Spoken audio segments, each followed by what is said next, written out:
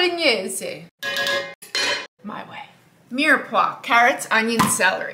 Or in Italian, sofritto. Small dice. 3/4 pound beef chuck cut into cubes. 3/4 pounds pork butt. Cube it, grind your meat. If you don't have a grinder, use a food processor. Like that.